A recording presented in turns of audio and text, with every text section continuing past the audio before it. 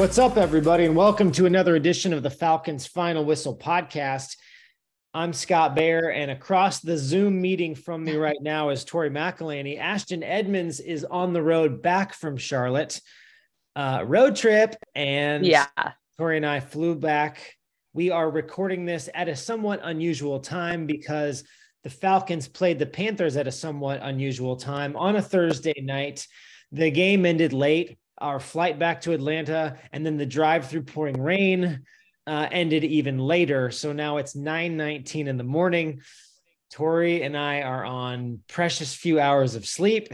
So let's get delirious as we break down the Panthers 25-15 victory over the Atlanta Falcons, a game that did not go right for the Dirty Birds in a lot of different ways. We're going to break all those ways down, including something that I wrote about in my column on the last night / this morning, about how the Panthers kind of played Falcons football and kind of dominated the line of scrimmage and did a bunch of stuff that the Falcons like to do. We're obviously going to talk about the quarterback situation. That's something that Tori wrote extensively about yesterday. And a great job, by the way.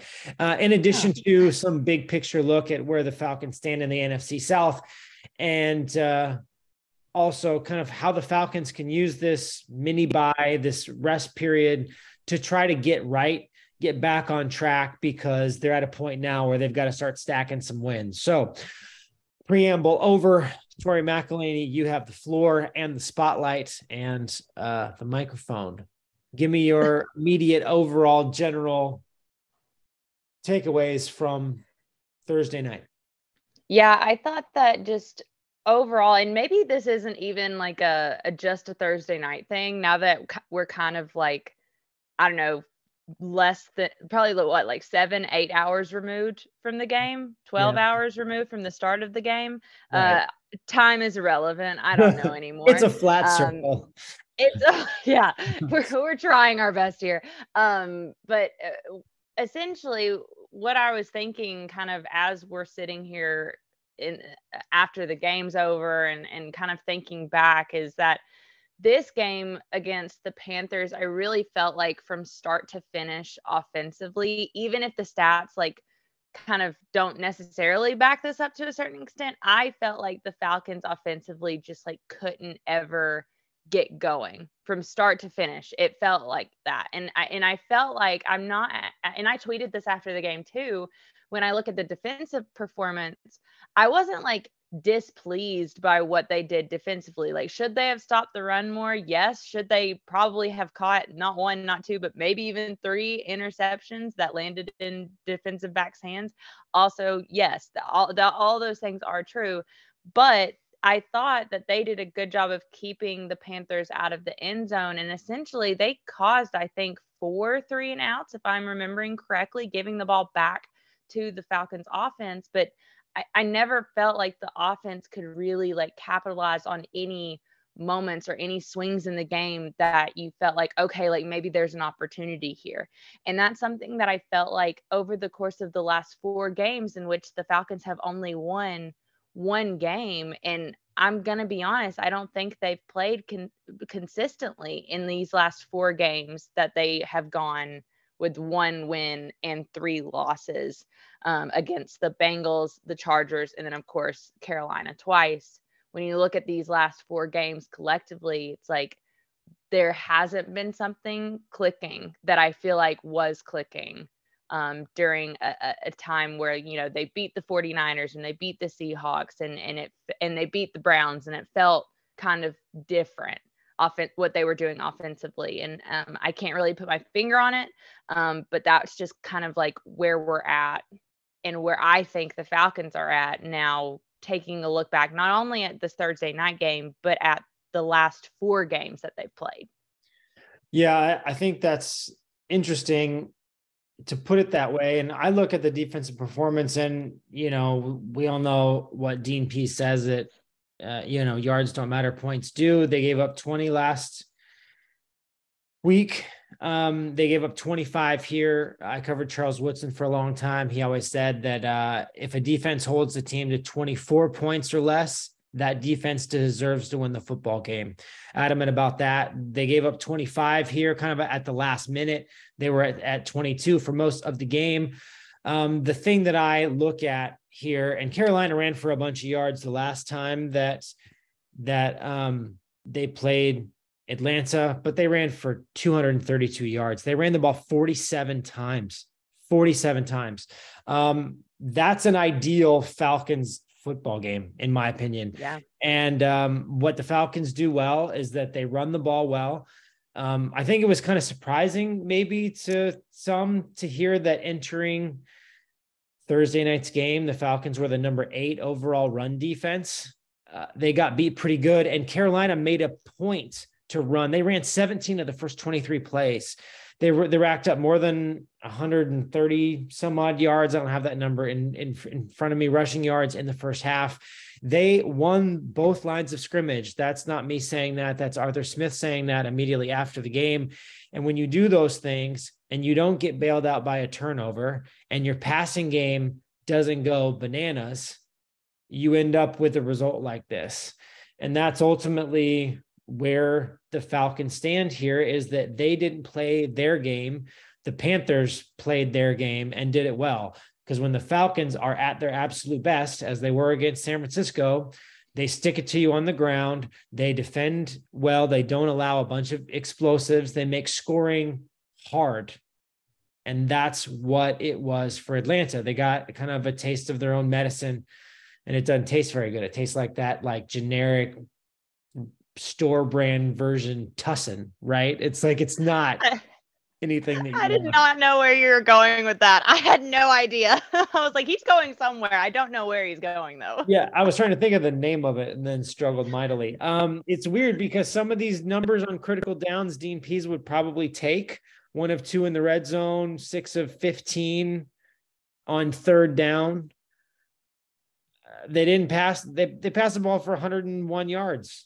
And the pass defense has struggled, not so much that they couldn't do it, just because they didn't need to do it because they were running the ball so well. The reason why those critical downs weren't good enough is it's all relative. It's all comparative, right? Arthur Smith said, look, it was ugly and we did pretty well on critical downs, but we did even worse. And he's right. 3 of 11 on third down, 1 of 2 in the red zone, 0-2 on fourth down. 4.9 yards per play. They ended up with 138 rushing yards. They still ran the ball 25 times. And my stat lecture is now over, Tori. But I guess when I look at this game, I look at a game where they wanted to be the more physical team. They wanted to do some of these things, and it got done to them. Rashaan Evans called it an eye opener. That not only that they got beat, but they got beat this way. Do you buy into that maybe this was kind of like a, hey, whoa, that's what we do, and this is where we ended up?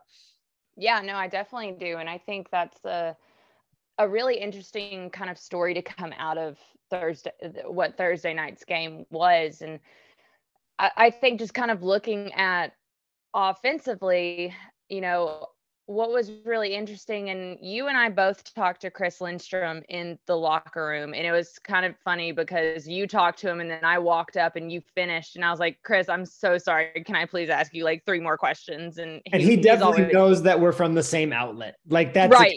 So he's like, wait, you guys are together. And then, okay. Yeah, he was great. He was. And he said something interesting. I don't know if he said this to you. He did say it to me, but he said something along the lines of like that it just wasn't clicking for them at the very beginning of the game. He was like, something didn't feel right. And for somebody to say that, I felt like one is being very honest, but also 2, like it was putting to words exactly how I felt when that game started. And now this is now the second time that the Falcons have played the Panthers. And it's also the second time that offensively they've had a pretty rough start to the game. If you remember this is 12 days ago at this point, the first time that they played the Panthers, started the game off with an interception. I believe it was the second play of the offense, their first drive. And then of course to go out in the first half and to only rush for 33 yards at a clip of, I can't exactly remember, but I want to say it was like less than 3 yards a carry on average in the first half. I have that in front of me. It's 2.8 yards per carry. And that included a 12-yard run by Avery Williams in the first half. Okay. So take that with what you will, but essentially I'm saying that no, it wasn't clicking. And Marcus even said, he was like, because I asked, because it felt like from watching it where in the press box from our vantage point, to me, it felt like Carolina did a really good job of taking what they learned about the Falcons the first time that they faced them and transitioning that to coming out in the first half of this game on Thursday night and making adjustments to where they were kind of dominating up front. And I use the example of Falcons like wanting to run the ball and not necessarily being able to. And I asked a few people this, if it felt like that, if it felt like Carolina came in with a different plan. And Marcus Mariota said that, yeah, they were loading the box a bit more and they were kind of putting pressure on the Falcons to throw the ball a bit more, particularly early, which is something that we talked about in the press box, how it felt like they were going to try and make Marcus Mariota beat them through the air. And then you go into this first half and essentially that's what they're doing. And the Falcons don't have hardly any production offensively through the first half at all. And that's just they didn't score a touchdown until well into the second half. So because of that, it really did feel like, one, Carolina, you're talking about them playing to their game plan and being able to do what they wanted to do and being able to be the more physical front on both sides of the ball in that first half, and how that kind of shaped the rest of the game. And I think the Falcons can kind of use this as it's kind of an eye opener and we need to figure things out. And they have a quote mini bye to do that. But it kind of, when you look at these last two games, particularly, it's a tough pill to swallow. And that's not my words. That's Marcus Mariota's words. Yeah. And when you think about mini buys, one thing I want fans to understand is during a normal bye week, you get 2 or 3 practices on the field to work things out. After a Thursday game, the players are out of there. It's mandatory. So it's more, and then you get, I guess, an extra practice on a Monday, but this is about the extra time is for coaches to kind of maybe take a deep breath and self-scout and figure out what they're going to do. I think I asked after the Cincinnati game if Cincinnati's offense designed a blueprint for how to beat the Falcons defense. They did it. And it's just funny because the Panthers and Bengals couldn't have done it any differently. And this kind of speaks to week-to-week league and matchup issues and playing to your own strengths and those types of things. And what is repeated, right? And if you go back to the Cincinnati game, they had a unique talent in Joe Burrow that can execute a pass-heavy game plan in a way that was effective and impactful and very difficult for the Falcons to stop. And not just Joe Burrow, but 3 receivers that can do what they also did. Right. Absolutely electric playmakers. When you look at what the Panthers did, and I'm not trying to discount their talent, it's very clear Ike Ekwonu is the real deal. And they've got some horses up front and they've got some big physical running backs behind them. But this seems like a more executable plan to me, is what I'm saying, is to be able to run the football well, time and time again, and to essentially on defense is the more important thing, is to force the Falcons to beat you through the air, or at least be balanced. Now the Falcons ran 40 times against the Chargers and lost, which mind blowing. But if the Panthers seem very committed to loading up the box, preventing early runs, getting a lead, and then pressure, right? Bring more than they got, have more people than they can block. And there were guys open downfield. The passing game, as we've said before, simply just wasn't able to execute at a consistent and high enough level to overcome the obstacles the team was having in the run game and the fact that they were down multiple scores in the first half. Well, they've been down multiple scores in the first half, and we've talked a lot about how much the Falcons have scratched and clawed to get back in games and to get within one score. They never completed a full comeback. They've gotten close, but when they've fallen down by multiple scores in the first half, those games include the LA Rams, the Tampa Bay Bucks, Cincinnati, and this one, they've lost every one, despite cutting it to one score within the last few minutes. So it's obviously not a viable strategy. It's not a place that they want to be. And I think that, when I look at this game, is it repeatable? Is any game repeatable? But I definitely feel like the Panthers have a more executable game plan to assert their will over the Falcons that other teams could emulate, I guess is what I'm trying to say, that this may be more realistic in terms of how you're going to go at them. And the coaches are going to have to figure out a way to avoid, the same traps, I guess, or they have to get the passing game right, because if the passing game is right and they start connecting downfield again, of which there were opportunities to do so, then it negates all this, they kind of blueprint stuff. Right. Yeah. And I think too, you look at the team that's coming into town, if you're kind of flipping it again and you're going back to your original point about like the Falcons being beaten by their brand of football, you have a team that is coming in after this quote unquote mini bye that is going to run the ball. I think Arthur Smith even said it in his post-game presser, Chicago's going to come in here and they're going to try and run the ball 500 times.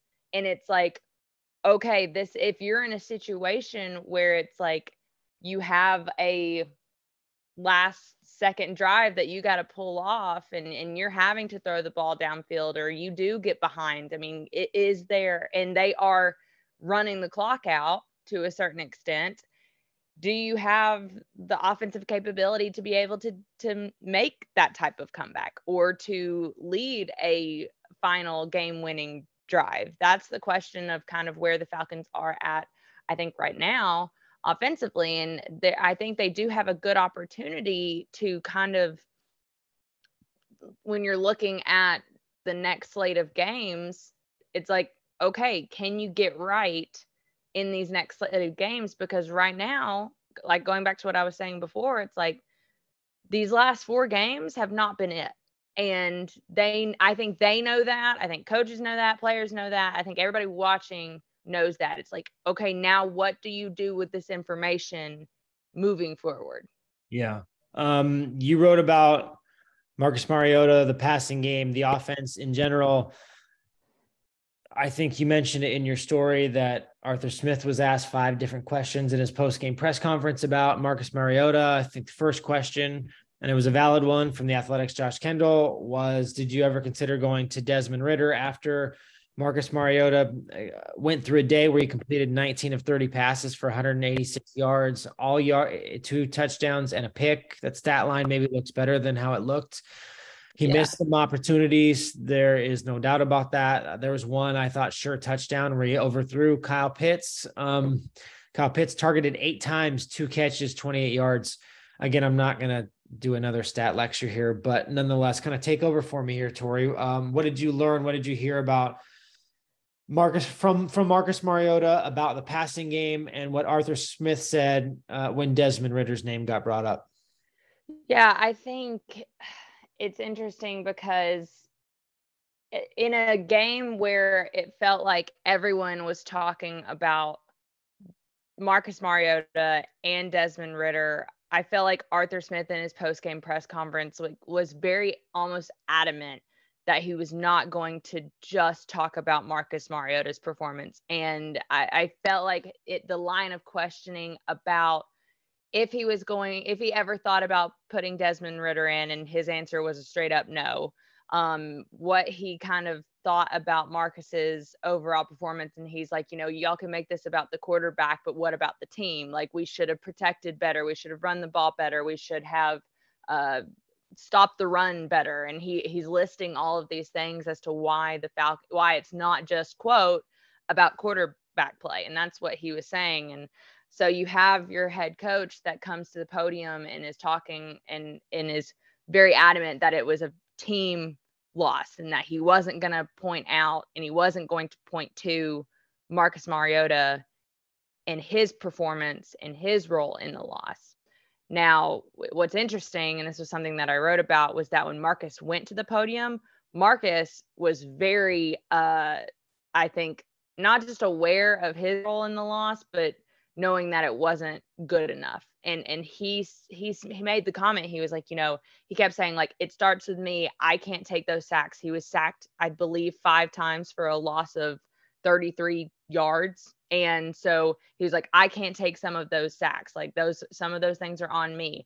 Connecting with receivers. He talked about that. He talked about feeling like he was forcing things because he felt like he needed to provide a spark for this offense that, let's be honest, started out sparkless and started out kind of on a meh note. Like, I don't even know how else to describe it, but that's how I would describe it. And so he's trying to create this spark. And he has said this before, and he said it again on Sunday, where he was like, when I start playing out of myself and when I kind of get in those moments where I'm trying to almost like overplay and overcompensate, like that's when I get myself in trouble. And that was something that he was talking about. And so he was very cognizant and aware of kind of the pressure that I think not just the fan base, but we're talking about Thursday night football and in a primetime slot where it felt like the whole league and multiple fan bases are watching this game. And for the Falcons offense to perform that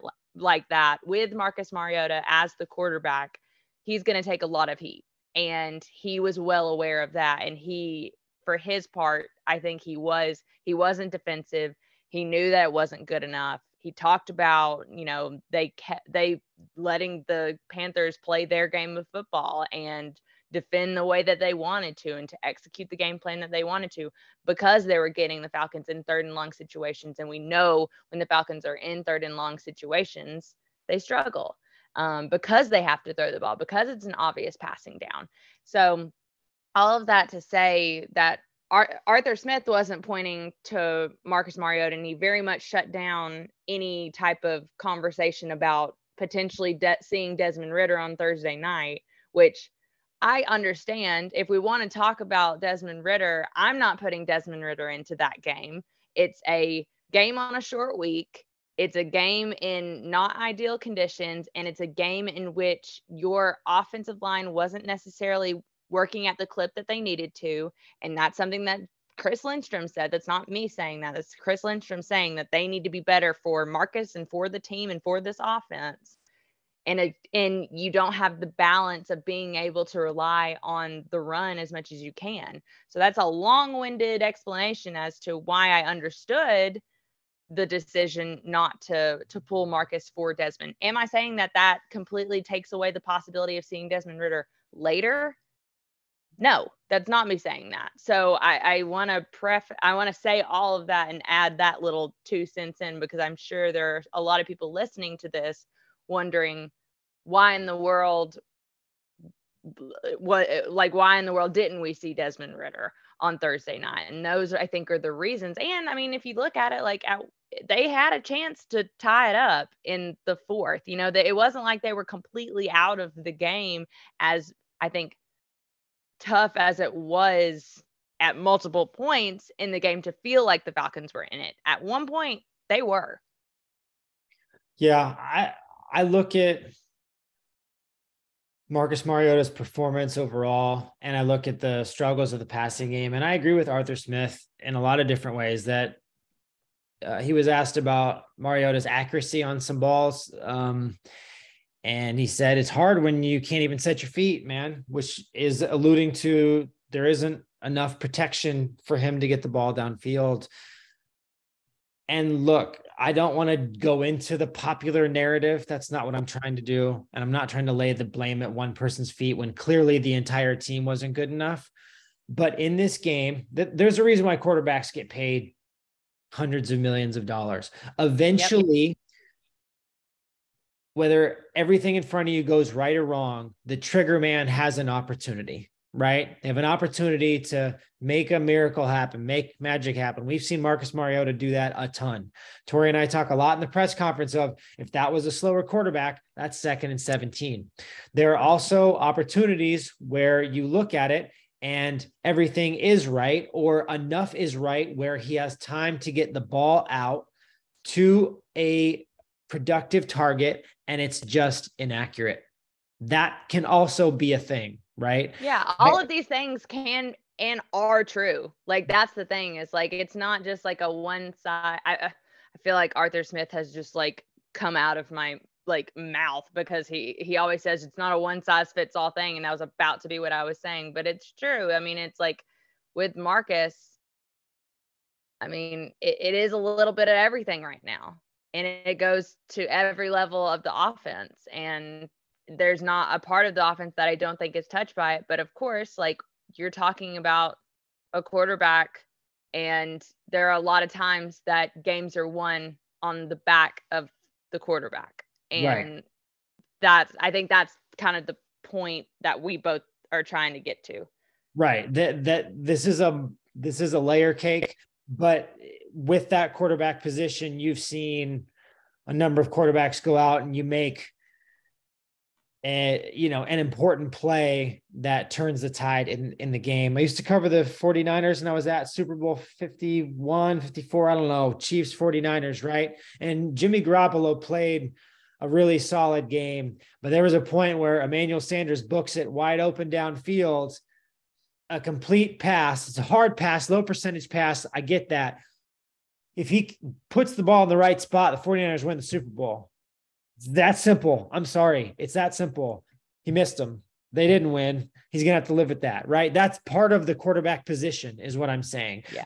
That at some point you just have to deliver a good ball. And if you don't, the entire team kind of has to deal with it. Anyway, I would say, look, you're exactly right. That was not the time to bring in a backup quarterback who's never played a game before in the rain, where the running game is slowed. That's so important. He does not get regular reps with the first unit. It just doesn't happen. There's only two quarterbacks. He runs the scout team. The scout team runs the other team system. Okay. There are kind of young guy periods and backup periods. So he does get some, and he's obviously in the meeting rooms and he knows what the heck is going on. And Desmond is a smart guy, but I think you and I have both said this, Tori. You want to bring a young quarterback in a position where he can succeed. And that was not one of those things. And to Arthur Smith's point, I'm going to channel him too. They found a way to get within one score. They found a way to push, and Marcus has done that before. So why would you assume that on this night he couldn't do that again, that he couldn't flip the script, as he has done before, as he did on that drive where he accumulated 82 of his 189 yards. He went 18, 21, 18, 25, something like that. And he took big chunks. So why wouldn't Arthur think that Marcus could do that one more time? It didn't happen one more time. I think the most important thing about this quarterback conversation is the point that you and Marcus brought up about him playing outside of himself. You see some of those throws where he's kind of getting thrown to the ground and he's literally just kind of like volleying it up in the air, or he's throwing it into heavy traffic, trying to make a great thing happen, but it ends up being ill-advised. I don't mind the effort, but the execution in the passing game just has to be better, or they're just going to put 9 guys up front and do whatever they can to stop the run. And the Falcons have to adjust to that. And that's really what they have to do moving forward.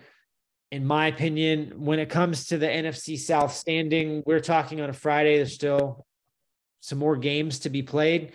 Right. In the NFC South, we don't know how the standings are going to work out. There's no team above 500, but I think more important than the standings, right? We've talked a lot about the standings because they were on top of them.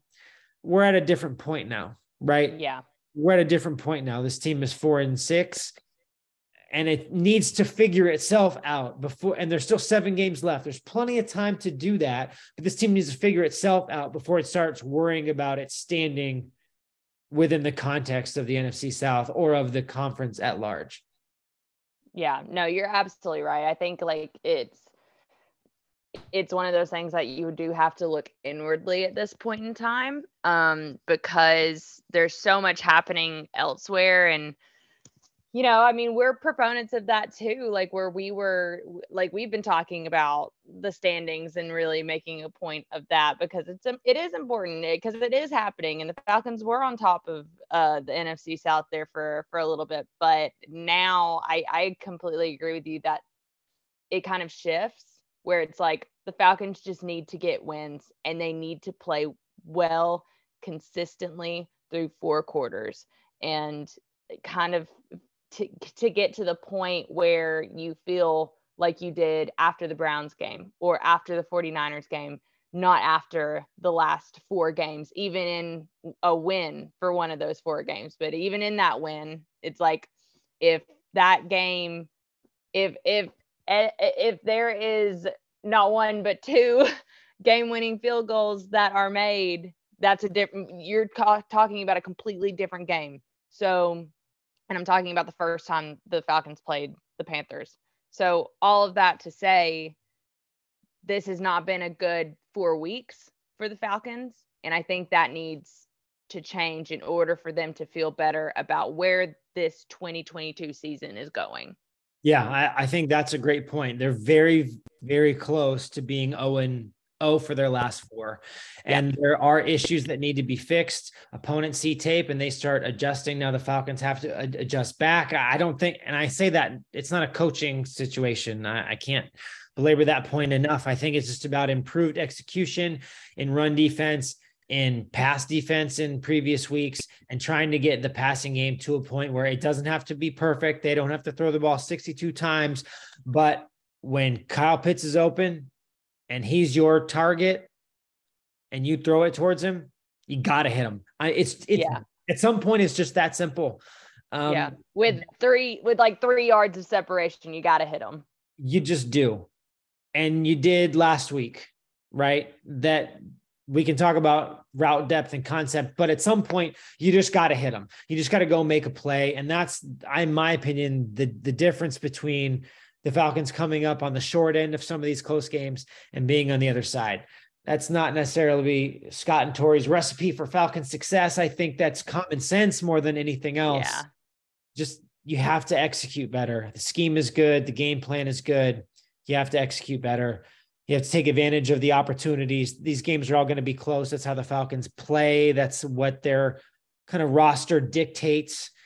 And that's how the NFL is right now. Exactly. Yeah. That's something that you said back in week 1. And I kind of raised my eyebrow at you because I was like, that game never should have been close against the Saints. And it turns out there's so many 1-score games, regardless of who is perennially good or bad. So nonetheless, Tori and I set out to talk for 15 to 20 minutes. I'm staring at my Zoom screen and they're saying, we're getting ready to kick you off because unless you upgrade, which means we've gone a lot longer than that. So let's cut it off right here. Any final thoughts, or you want me to start doing the final spiel? Go ahead. I'll give you the final spiel floor. All right, y'all. Do what you do. Rate, review, subscribe to the Falcons Podcast Network on iTunes and Spotify, or join us on YouTube, won't you? That place is it's a fun little community where we put tons of videos, and including video podcasts, where you can also see not only Falcons Final Whistle, but also Falcons Audible with Derek, DJ, and Dave, and Falcons in Focus, our passion project Tori and I have, where we go in depth with Falcons players. You get to know them on a more personal level away from the game. It's the best part of our week. So please find a way to listen to that. In my opinion, getting to know these players deserves a big audience. And nonetheless, we have a great weekend. By the way, I'm saying this to you, Tori, and to everyone listening. And we will catch you next week in 10 days or so after the Falcons play the Chicago Bears. We'll talk to you then. See ya. Yeah.